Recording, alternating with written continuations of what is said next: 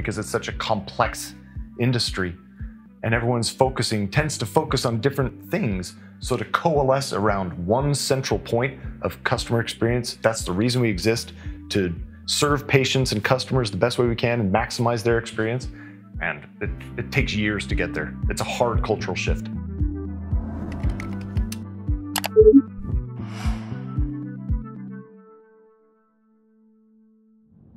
Hello, healthcare. We're excited to be back on the floor at HMPS 2021. We've been covering themes around digital transformation, patient engagement, patient experience, marketing and outreach, and things like that. But there's actually a combination of the two that you're starting to hear a lot about. And that's why we're excited to bring in Craig Kartchner, who is the AVP of not only marketing, but also consumer experience at HonorHealth. Craig, just a little bit of background on what you're doing there today. Well, what we're trying to do is improve customer experience. At the same time, we're working on marketing. They really go hand in hand. Most healthcare companies, in my experience, don't even have a customer experience department, but they have a marketing department. And who is closest to the customer, the end consumer, who understands the consumer best and has done the most research on consumers, usually is the marketing department.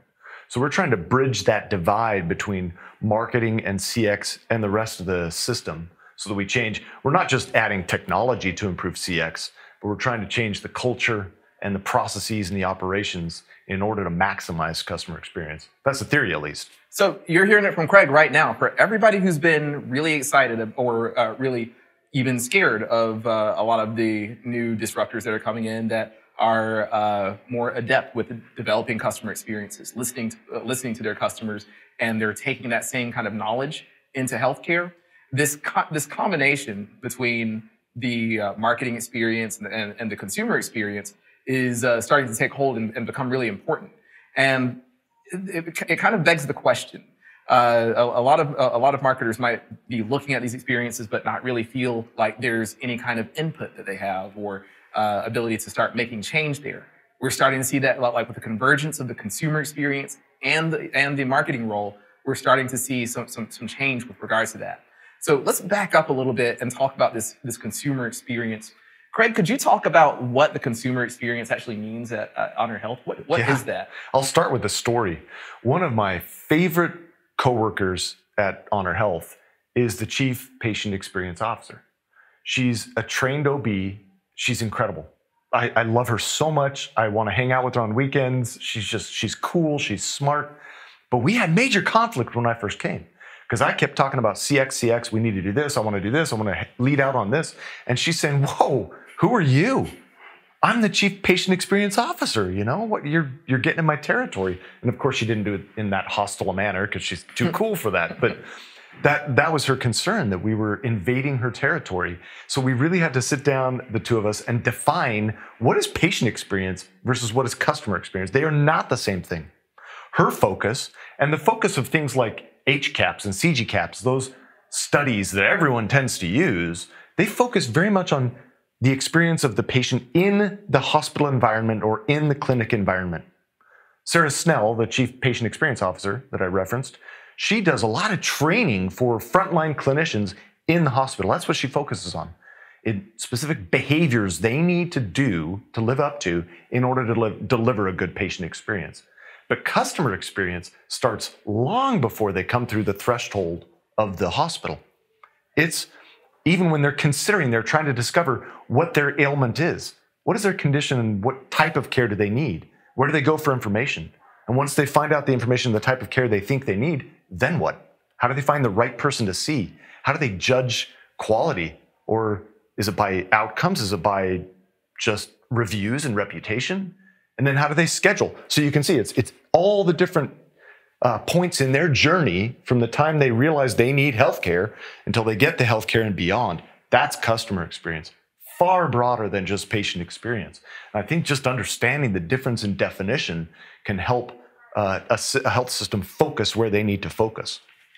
Now, when we say focus where we need to focus, and you've laid out this broad definition, I'm curious: are there is somebody already owning this aspect of the process, or do you think that there's a lot there in that scope that doesn't even have an owner, that's getting ignored in a lot of situations? I would say it's the exception rather than the rule that there is a clear owner. There are very few customer experience departments, in my experience. And marketing, I said before, marketing seems to be the natural fit, but even marketing has its purview, its scope. So until you involve a multidisciplinary team, you have to have IT, you have to have analytics, you have to have clinical leaders and ops leaders. If you don't get those teams together and working toward the same cause, then you're not going to succeed in improving customer experience. And that is so hard in healthcare because it's such a complex industry. And everyone's tends to focus on different things. So to coalesce around one central point of customer experience, that's the reason we exist, to serve patients and customers the best way we can and maximize their experience. And it takes years to get there. It's a hard cultural shift. I can only imagine that's a lot of gravity required to bring all those different parts together. I'm going to be a little bit coy. Like the subject of your speech at HMPS was around or is around the consumer experience index or customer experience, customer experience index. So I don't know, like intuitively, it sounds like there might be some involvement in that gravity. Like if we're bringing all these folks together, there has to be something that we can measure against, right? Or could you talk about the origin of that, or just even more broadly, what it took to bring all those different parts together? Yeah, and by the way, we're far from complete in our journey. We're still very much at the beginning. But when I first joined HonorHealth, I think this is the same way in a lot of healthcare systems. They use HCAHPS and CGCAHPS to measure customer experience. And it's because those have been developed over years and years. They're mandated to use HCAHPS if they're a CMS beneficiary. They have to do a certain number of surveys. And so it's logical to look to HCAHPS and see the CAHPS surveys for your customer experience. But the problem is they measure this tiny little sliver of the experience just when you're in the clinic or when you're in the hospital. And there is no composite. You have to look question by question by question. There's no like grand total, grand average of your score is this for HCAHPS, right? So you have to look question by question, it makes it difficult it's still useful, but it makes it difficult to be the one metric to look to and to set goals around for improving customer experience.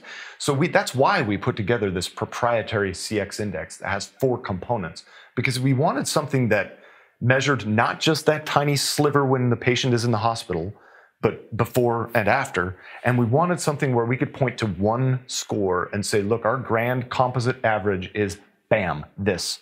And we're setting goals to improve this by 1% per month over the next 3 years, that sort of thing. So, but again, early on in the journey, and we're not where we want to be yet. So, thank you for sharing, shedding light on the score, what it was developed for, and things like that. I wonder, how is it going, or how did you start to get adoption or buy-in or interest in that number from these different groups? Yeah, it's a good question. We reorganized not too long ago, about 2 years ago, and hired a chief transformation officer who is a trained MD. He's a trained doc. And under him, we have all the departments I listed before that need to be involved in improving customer experience. IT, the informatics, chief medical and nursing informatics officers, and marketing, the project management office, et cetera. There's several other departments under him. And so the governance and accountability is a clear line under one leader. So we didn't have to convince 50 leaders in 19 different committee meetings. It was one leader. Now, that doesn't mean no one else was involved. Of course, many others were involved, but he holds the purse strings and the accountability for a lot of the departments that are working on customer experience. So that helped us enormously. And he was able to socialize it with other executives. And because he's a physician, he was able to socialize it even among the clinical staff and get buy-in better and more efficiently than I would have been able to do on my own, or any individual department would have been able to do on its own. That made a huge difference. And it's one of the main reasons that the CX index now is one of the board goals. At the board level, our goal against the CX index is on that dashboard. So the board, all the way up to the senior leaders and the board, are looking at the CX index quarterly as they assess our progress. So it's now that important that it's become at the board level. That highlights a powerful reason as to why you need to have that composite score. Because if you have so many different variables, different definitions, we got to talk about customer experience. Let's just talk about this aspect or pick this aspect out and cherry pick what's going well. But what you're talking about is a scenario where there is kind of a forced look at how this thing changes up and down over time, and you're beholden to that. There's no ability to cherry pick your way out of that, and it forces the organization to deal with the real. Yeah, you're spot on. And we still do measure all those individual things that make up the broader CX index, of course. But you're right. There's no hiding behind it.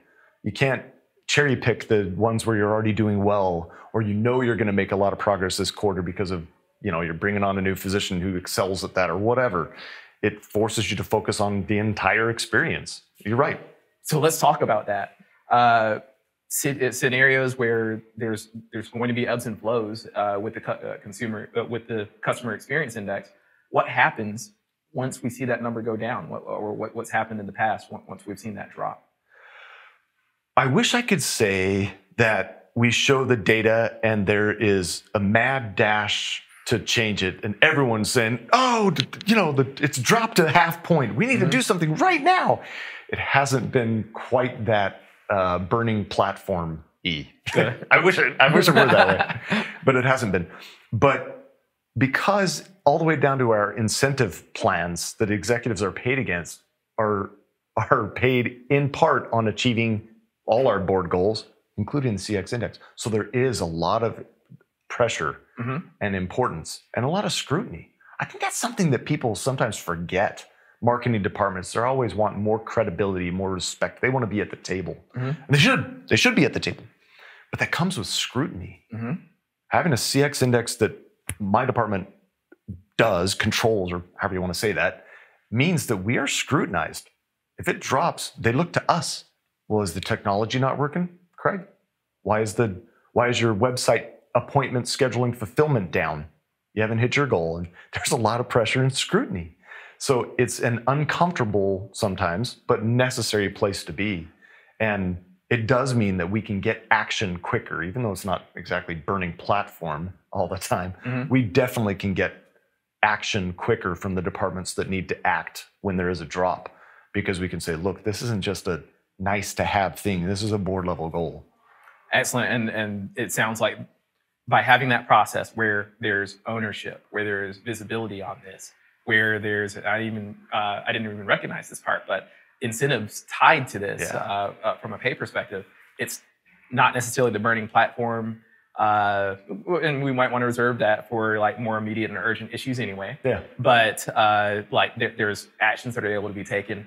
Any examples as far as we were looking to marketing to improve the experience on the website, or just any stories or examples as a result of that additional scrutiny? Yeah. So when we first started measuring, online scheduling is a big part of improving customer experience, making it easy for people to get appointments when they want that convenes them, the right type of appointment at the right time for them, right? Well, a lot of the focus was on MyChart. We're an Epic client. Our patient portal is MyChart. And there was a huge emphasis to push people into MyChart to do their scheduling. So we have pretty good numbers in MyChart. In fact, against our other Epic clients in the country, we compare very favorably. But for guests who either don't have a MyChart account or don't want to log into their MyChart account to set a new appointment as a guest, we were really underperforming.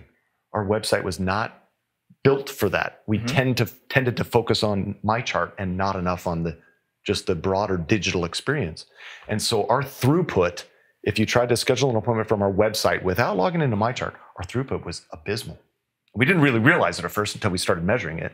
And then we realized, wow, that we are not performing there. And so we started looking into what portions were tech problems. And there were some tech problems. The way we surface physician data to make physicians, how to find them when you do your search for a doc, we had to fix some things with the data. We had to fix some things with the technology, and certainly had to fix some things with the operations, the back end. How are schedules built? And can we make this slot of appointment visible to guests and to patients in MyChart, to both? So there was a lot of political and operational changes we had to make as well. But the fact that we're measuring it and focusing on it alerted us to that fact that we needed to make changes. Otherwise, we wouldn't have known.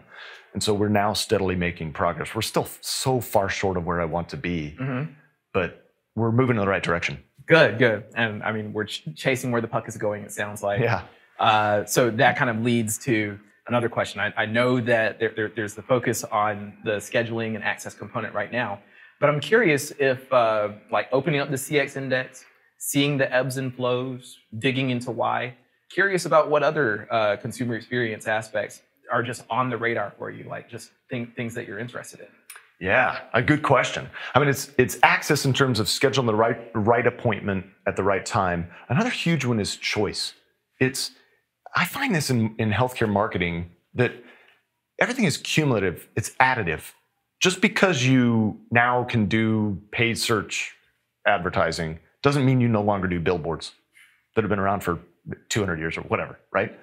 It means you add to it. And it's the same with customer experience options, access, ways to improve patient access to care. Just because we have telehealth now doesn't mean that in-person primary care visits go away. They don't. So it's about getting a whole bevy of offerings in front of your customers and letting them choose, making it easy for them to find it and then choose the way that works best for them and their schedule and their issue. There are some clinical protocols. You can't do all things remotely. You can't do any type of visit via telehealth. It's just not going to work. So there are some parameters clinical protocols and parameters you have to abide by, but we can give a lot more choice to customers and let them pick how they want to access. So that's another huge area, is adding more tools in more ways. Another huge one is communication. And this one kind of surprised me when we started digging more and more into the research, that communication with the care team is as cumbersome and difficult as it is. A huge way that people communicate with their care team is, again, using MyChart, the patient portal. And it's a great tool for that. It's secure, and you can get all the way to your doctor or your doctor's staff without, you know exactly who to go to, is my point. When you message, it's going to the right person, which is awesome. But on the doctor's side, they are inundated with messages, buried in messages. They can't get to them fast enough, right? I mean, they have these very busy days, and then when they go home at night, they've got to tackle the 179 MyChart messages they have from their patients. So we've really got to find a better way for patients to communicate with their care team when they have questions. Some of it's going to have to be automated. I think there's huge opportunity for AI, that AI can satisfy and answer a lot of those questions without having to involve a human. And there need to be other solutions. Communication is a big problem. Absolutely. So great way to frame it up too. I'm glad that we're not here to beat up on billboards. They're not. Yeah, they still serve a purpose. There's a place. Yes, they're definitely a place. But like an example, like we're just because there's a new technology or a new way of doing things doesn't mean that we should get rid of the old. Right. One good example is like the phone system, for example. Like there's online scheduling available, but I mean, I'm a millennial personally, but I'm just very inclined to just tap that phone, click the call number and tap 0 a bunch of times and just like schedule it, not to worry about, I might not have as much faith that that my schedule online might actually go through. So interesting. Just some different tendencies. See, and I wouldn't have predicted that for your generation, for your age category. Exactly. Like on average you could, but we're evolving. Like you mentioned AI, we're evolving beyond averages. There's all kinds of different contexts. True. Yeah. So now it's, instead of averages, it's personalization, which having that bevy of options leads to. So yeah, super exciting to think about. Here's another question that I had is like in looking at this consumer experience index and looking at all these different factors that you're measuring, are there any kind of insights that came out that were unintuitive or just things that came out about the experience that surprised you? I just surprised you with like, hey, I'd rather call you on the phone. Any surprises to come out of it? Yeah, actually a lot of surprises. One of them was that telehealth was not the answer I thought it was. I personally, maybe it's based on my demographics, I expected people to want telehealth now. We want to use virtual visits, and we started this before COVID, by the way, so there wasn't quite the drive to do things virtually, but I expected that to be the answer. Let us do telehealth. I don't want to have to drive to the clinic and park and sit in the waiting room with sick people and blah, blah, blah. Give me telehealth. And it was like the last on the list. People are that's not exactly true. Halfway down the list when we're researching what is most important to people to solve CX problems, it wasn't high. People didn't, at least at the time, were not as interested in telehealth as I thought they might be. That was shocking to me. I was really surprised at the adoption of MyChart. There's so many people that have MyChart accounts, but don't want to use them. They don't remember their login. They don't want to mess with it. And so they want to be able to do everything they can do in MyChart without logging into MyChart, you know? And so it's a struggle, because MyChart is, you put such an investment in your EMR, you know, hundreds of millions of dollars over the lifetime in your EMR, and you want to utilize, if there's a tool they offer, you want to utilize it because it's free. You've already paid for it, right?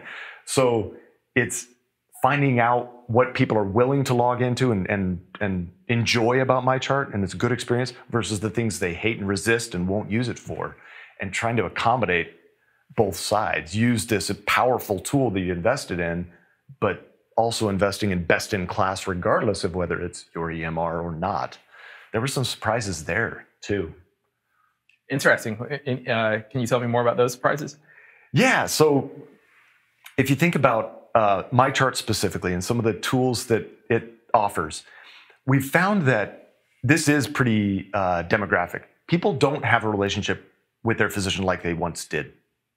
So that relationship used to be sacrosanct. You know, you went to the same, your dad went to this doc and you go to the same doc, all your siblings go to the same doc. He or she probably lives in the neighborhood, and maybe if you can't pay, you could barter a service instead, right? That's the way the relationship used to be a long time ago, was that way. Family friend, family neighborhood doc. And then into the, maybe not neighborhood doc anymore, but at least a very solid relationship. You would never think of going to a different doctor. It's not that way anymore. So you'll go to, it's convenience is king. You'll go wherever you can get your script the fastest or get whatever you need solved as quickly and easily as possible.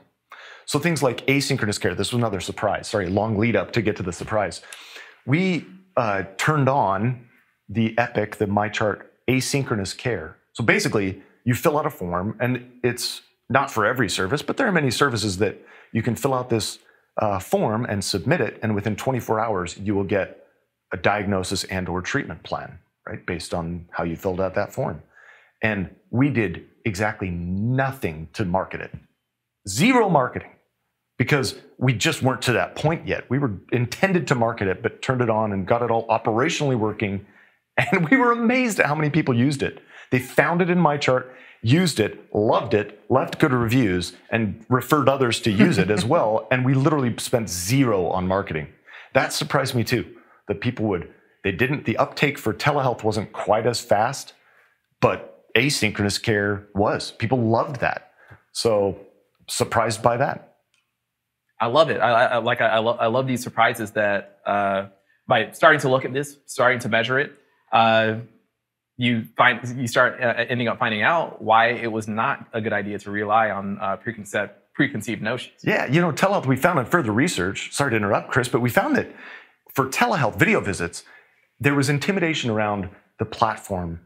Not just if it's secure, although that was a concern, but you know, people weren't as accustomed when we were doing this survey 2 years ago with the video portion of it. Well, I don't know what system are they using, and will my phone be compatible? And I don't know how the video works. And I look hideous today because I'm sick and I haven't put on my makeup. Do I want someone to see me? And there were all these things that went into it. Whereas, and maybe that's part of the reason, we found that's part of the reason that people didn't adopt telehealth as quickly as we thought they might. Whereas asynchronous care, you can do, you're at work and you can do that on the side, right? You don't have to interrupt for an actual video visit. Just fill out this form. And there's no question about whether your phone or your computer, your platform is going to accommodate it, because it's just like a text document, right? Well, maybe that's why we were surprised by that, but maybe we shouldn't have been surprised by that, because like, well, it fit their modality. It fit the way they wanted to operate. Amazing. Yeah, the fact that it was on their time. Like, yeah. I can only imagine just not having to do any kind of scheduling, but just get the information that I need, wait a little bit, and then send the information I need, wait a little bit, and get the information that I want. So I'm thinking that somewhere near 100% of the viewers of this are going to want to get started. I'm wondering what your advice is. Like, you know, hearing these surprises, hearing the different insights that have led to strategic shifts and better direction of your investments. But as you outlined early on, starting is hard. The marketer or the director or the VP who's watching this, what are some steps that they can start doing personally to start getting adoption or interest around this in their own organizations? Yeah, it's a great question. And I think it's a key question. I think it's communication and talking, and it's multidisciplinary. This probably sounds so obvious, but it really is fundamentally the most important thing to do.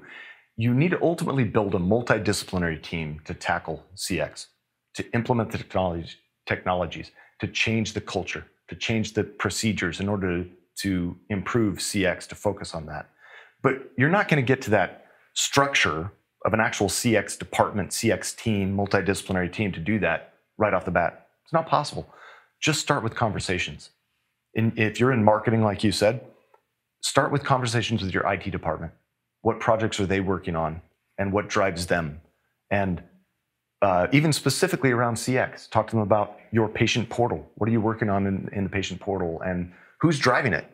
What clinicians and operations leaders are telling you, asking you what to do and putting in requests? Talk to them. What matters to the clinicians and what's most frustrating to their patients? We did a lot of human-centered design of really talking with clinicians and watching the way that patients interact with their clinicians and what they do in the waiting room and how the front desk interacts with the patient. Talk to them. They're the ones, talk to the frontline staff. They're the ones who interact with patients every day, all day, every day. Find out the things they hear, the questions they hear, what frustrates and angers the patients they interact with, and so on.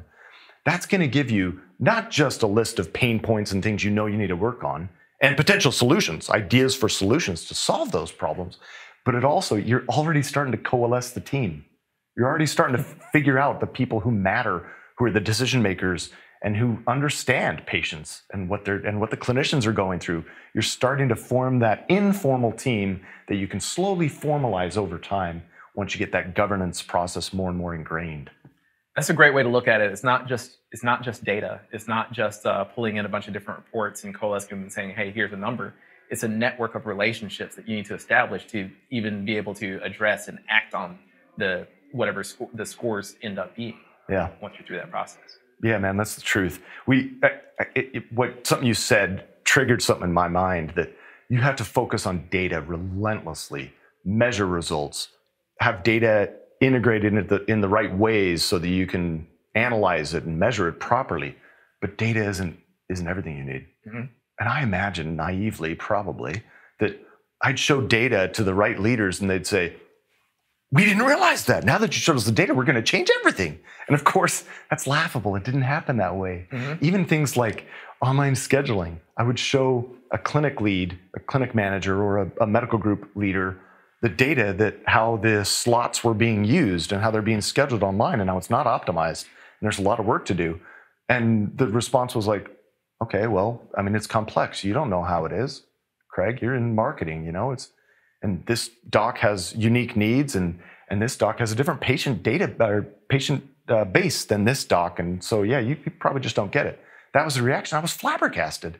But they're right in a way. Mm-hmm. That's why it's communication. It's really understanding the needs and frustrations and their stories. That's what makes the difference. So that's why I say that communication, I believe, is more important than anything else to start out. You need the data. Mm-hmm. But you got to start with the communication and then weave in the data and always focus on the what's in it for me. It's the with them. Yeah, it sounds like we need the data and we also need the buy-in from the people that can act on the data. Right. And that's about relationships, which is about communication. Well, I love where we've gone with this conversation. Imagine a lot of other people might love it too, and I just want to get in touch with Craig. I'm just curious, what's the best way folks can reach out to you? I can only hope that people are interested enough to flood my inbox. That sounds super cool, but I'm not as cool as Chris Hemphill. But if you do want to get in touch with me, C. Kartchner at HonorHealth.com is my email address. And I'm at Craig Kartchner on Twitter, and on LinkedIn, I'm probably even more active on LinkedIn. So reach out to me. It'd be great.